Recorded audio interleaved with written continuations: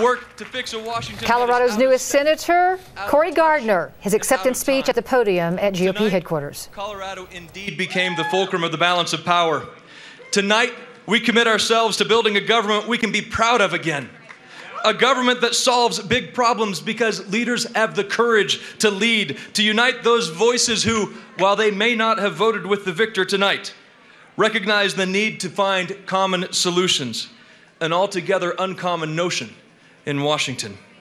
I will work each and every day for every person in Colorado to find those solutions, not for party or politics, but for you, the people of Colorado.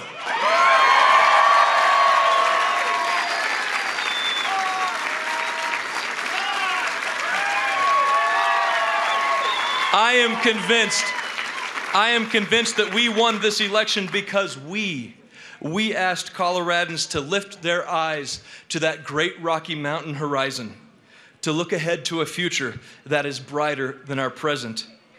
Ours is a forever young state with an ever hopeful attitude.